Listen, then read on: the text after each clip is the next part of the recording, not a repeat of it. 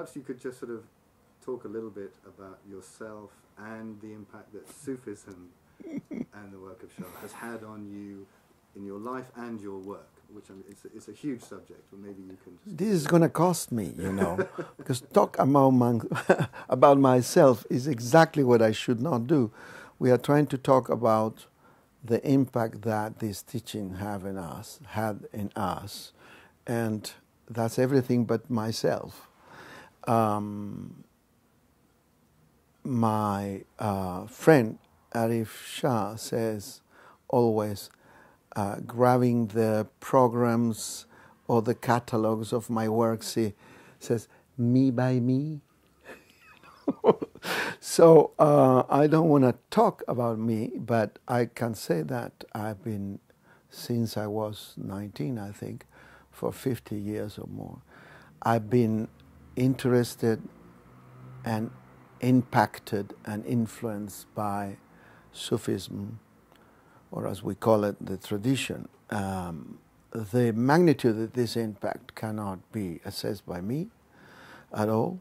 I just can say that is immense, that the work of Idries Shah is enormous, that we have an incredible depth, because he put in a context an enormous amount of knowledge, that the whole family, Shah family, is responsible for having brought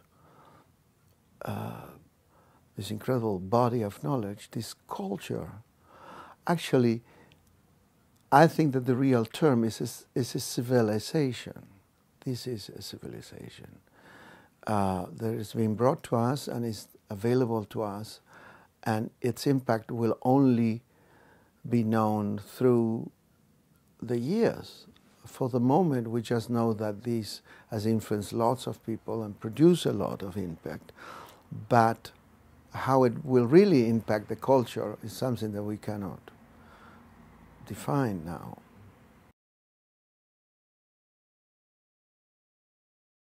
Yeah, well, it contains some of the comedic elements that are typical of Sufism, you know. So it's a mixture of meeting strange people and strange thing happening. But strange becomes natural after a while, and what seems to be magical becomes everyday, and every day becomes magical, as Shah says in one of his books. I'm not quoting exactly, but that's the idea. The thing is that the whole universe that was, I think, known by a part of us, because I think that we remember things more than learning them. I think that these things are in us. I don't know where. I think that one theory that was explained to me by the Shahs was that somewhere in our genetic line we have been in touch. Our genetic line has been in touch with this knowledge, and that's why it's so familiar. It's not some foreign thing. But that's an explanation given by them. I accept it. What I know is that it wasn't foreign when it was first presented to me. It was very familiar. And yes, a succession of crazy events, as you can imagine. I can make several movies about it. Going back to this New Year's party in '68 or '69, where I met for the first time Idries Shah, who was wearing this golden outfit. We were dressed all as the 1001 Nights. And Amina, the older sister, who was a very elegant woman, imposing creature, have had an accident and broke a leg. But of course she was dressed as a bird of paradise on a wheelchair and with all the blue feathers of the world. And all of these, for somebody who was 20 from Argentina, feel completely natural. And I cannot tell you why. You know what I'm saying? There were elements that outside of a context you cannot explain. I mean, I remember the moment I put my leg out of the car arriving to this party in a ridiculous outfit of, you know, golden turban or silver turban. And Omar Ali Shah was standing at the door, and there were two inflatable elephants, white elephant on both sides. And he looked at me, and I felt completely ridiculous and absolutely idiotic. And also, my feeling was that I'd been seen totally by somebody, which I never had before.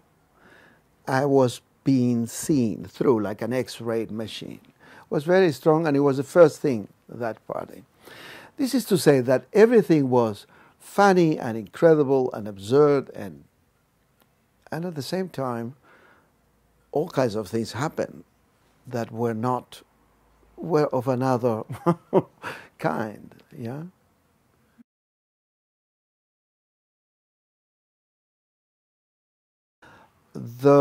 Certain of these stories become archetypal in our lives, and it's because they touch something central and important. In my case was, from the beginning, two stories. One is The Man with Inexplicable Life, which is basically how the contact with Idries, the so-called green man, the invisible guide of the seeker of truth, as in the traditional stories exist, how this creature from another universe guides a guy through his life. And when the moment comes to tell about the life of this man, the biographers only get everything but Idries. And it doesn't make any sense, so they invent adequate biography for this guy. But that thing, the fact that there is one element that you really cannot talk about, that is what makes all the difference, is the center of all this conversation. The other story is a short story of Nasruddin that nobody seems to understand, and I keep repeating it for 50 years, and nobody gets it, but here it goes, it's very short. Nasruddin is in his garden, sitting, surrounded by birds, flowers, and beautifully sitting there, having a good time, and the neighbor asks, "What are you doing, Nasruddin?" And he says, "I'm climbing the Great Pyramid." And the guy says, "But you're nowhere near the Great Pyramid." And Nasruddin says, "Well, yeah, but look, birds, flowers, is there a better way to climb the Great Pyramid?"